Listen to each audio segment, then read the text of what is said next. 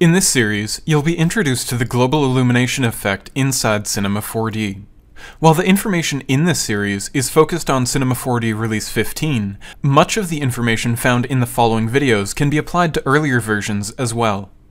The series begins by providing a general overview of how the render engine calculates light in Cinema 4D, both for direct light, that is, light from light objects, and indirect, or the bounced light calculated by the global illumination effect. From there, you will start to explore some of the finer details of working with indirect illumination, including some of the pitfalls you may run into.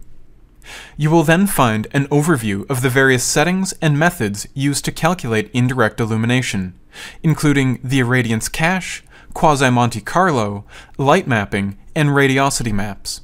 Finally, the series wraps up by providing an example of setting up indirect illumination for a camera animation utilizing caches, and object animation using both the irradiance cache in full animation mode and quasi-Monte Carlo rendering.